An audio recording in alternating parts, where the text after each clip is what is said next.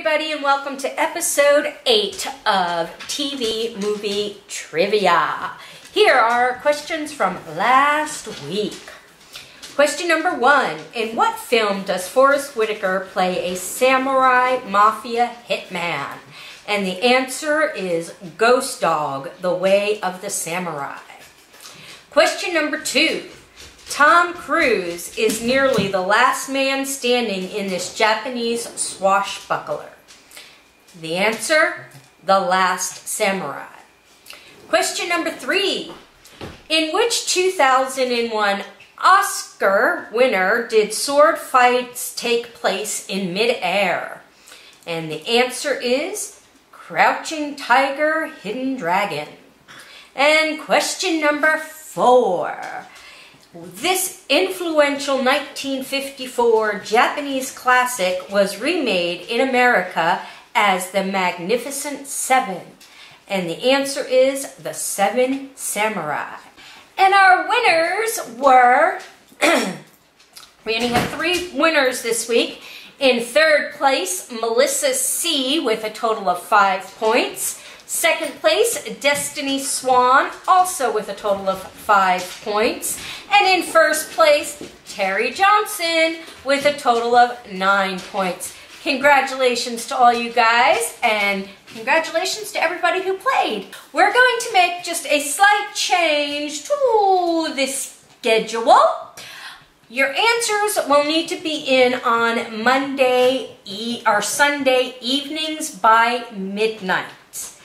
In order for me to make sure that the video with the new week's questions gets posted every Monday by 8 p.m.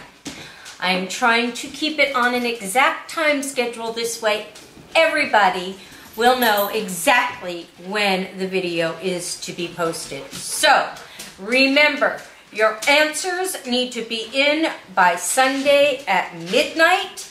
In order for me to post the video by 8 p.m. on Monday evening, California time. So, remember that. Now let's pick a card for this week, guys. What should we do? Let's see. This is a potluck card. Question number 1.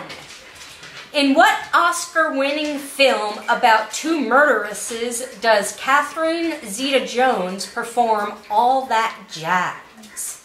Question number 2. On the sitcom Seinfeld, what was the first name of Jerry's neighbor, Kramer? Question number 3. What is the longest running program on Comedy Central, winning 18 Primetime Emmy Awards? And question number 4. What term describes TV shows that are produced for and are intended to be viewed online? There you have it, your 4 questions for this week. Make sure to have those answers in Sunday night by midnight, and we will see you next week on another episode of TV Movie Trivia. Bye!